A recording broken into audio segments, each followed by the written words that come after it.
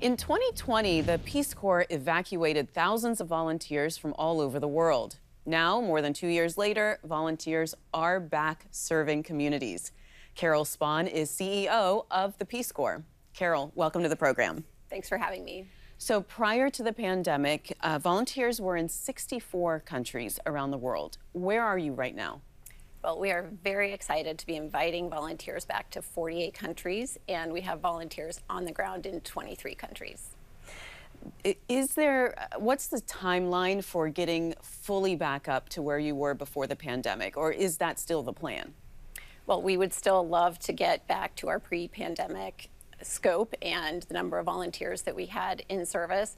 There's still considerable uncertainty around COVID, and we are going back in a way that keeps volunteers safe. So we're going back gradually, and a lot will depend on how the pandemic evolves in terms of when we get back up to our pre-pandemic scale. And how has the pandemic changed how the Peace Corps operates? Well, again, clearly the safety and security of our volunteers and of the communities that we serve is of primary importance. So we have new safety and security protocols. We have looked at our programming to see how we can program in a safe way. And we are looking to respond to the COVID-19 pandemic. COVID-19 has disproportionately impacted countries around the world and countries where Peace Corps serves. And so we will be part of that response and recovery effort.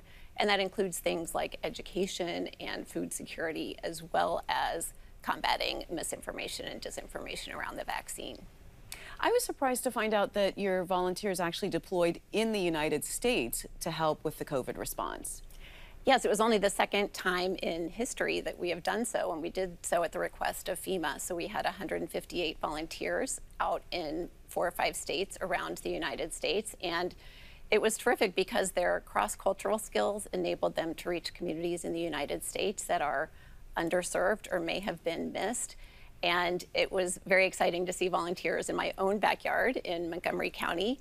And they used those language skills. They used Swahili, Amharic, in addition to Spanish and French, to really convey the importance of getting vaccinated. And it was important for people to have a trusted community member really there to help them through that effort. You know, the pandemic forced all of us to become virtual and do things on Zoom and things like that. You piloted a virtual service pilot. What's that about?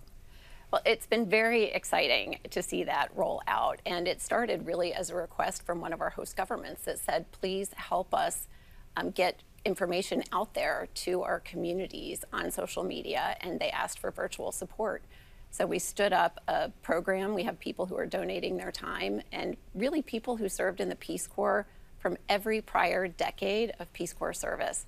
So people who originally served in the 60s and 70s are donating 10 to 15 hours a week and working with communities that they engaged with quite a long time ago. And for some who are more recent evacuees, they were really able to have some completion and really have that engagement. So are you continuing that program? Are you going to be expanding it? Well, we are continuing the program. We are determining if we can continue it in its current configuration, or if we move forward in a different way. But we think it's very important for volunteers to be able to serve in a variety of capacities. And some people aren't able to leave their home, their family, and commit to 2 years of service abroad. So we think it's a very important complement to our on-the-ground volunteer cohorts. You know, you volunteered for the Peace Corps many years ago. Tell us about your experience. Well, I volunteered alongside my husband as a small business volunteer in post-communist Romania. So it was 4 years after the fall of communism, which was a fascinating time in history. And I think about what's happening in the world now and how it's important to really meet the moment. And at that time, I grew up in the Cold War. We didn't know, what was happening in a lot of those countries. And it was just a great gift to be able to go and live and work alongside the people of Romania. You know, it's a very different world. As you just mentioned, since 1961, when the Peace Corps was established by President Kennedy. How has the Peace Corps changed and evolved over those many years? Well, you mentioned one of them, which was the virtual service, which was our most recent addition. We also have a program that's called Peace Corps Response, where people who have more advanced technical skills can volunteer for 9 to 12 months. And we really do encourage that complement to our existing programs. You can imagine that all kinds of other things have changed. Two of the Peace Corps' goals relate to cross-cultural exchange. And the ability to do that now on Zoom is just tremendous. We can have volunteers in communities, real live time, conveying and working with schools here in the U.S.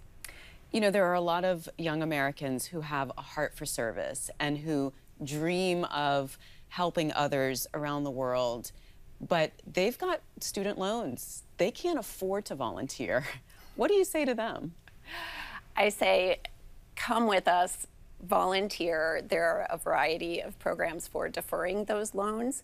The student loan crisis is very real. I don't want to discount that in any way, but Peace Corps can be a very important pathway to federal service, and it is truly transformational in terms of your career, your perspective.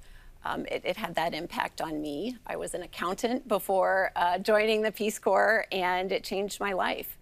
So it is a big step, but one that's really important, especially to meet this moment. At what point is it too late to volunteer for the Peace Corps? It is never too late.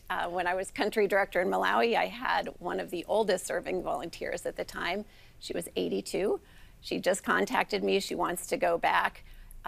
You can volunteer at any time. All right, Carol, thank you so much for your service and for coming in. I appreciate it. Thanks for having me. Thanks for watching. If you enjoyed the video, give it a thumbs up and subscribe to our channel so you don't miss out on any future Government Matters interviews.